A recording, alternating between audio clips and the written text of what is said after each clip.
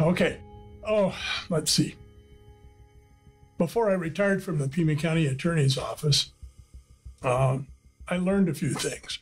I learned that the people I prosecute are not much different from me, that they are as capable of the good in me as I am of the evil in them. So I looked at the people I prosecuted as, but for the grace of God, there go I, that they and I were the same kind of people.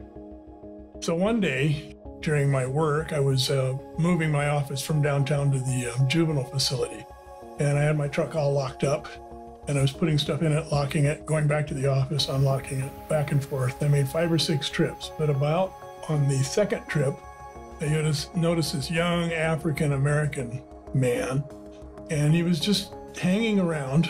There's really nobody else downtown in Tucson at the time because it was a Saturday morning. And I just noticed him doing what I was doing. I just locked the truck back up, went upstairs, got some more stuff, brought it back, opened up my truck. And as I was putting the stuff in my truck, he was still there. He was hanging around.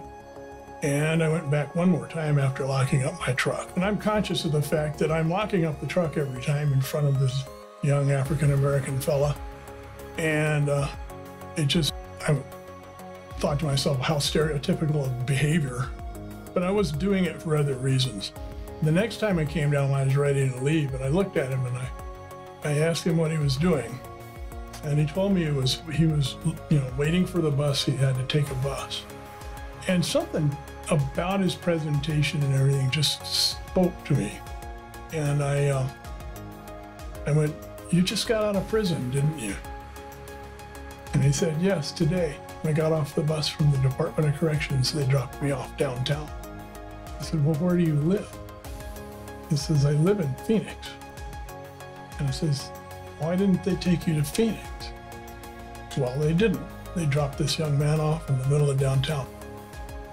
And my heart opened up at that point, and I went, "Well, the bus station's over there, but how much money do you have?" And he didn't have any that I knew of. So I pulled out my wallet. I was ready to give him whatever it was needed, but I only had $13 in my wallet. So I gave him everything I had, and it wasn't enough. And I wished him well.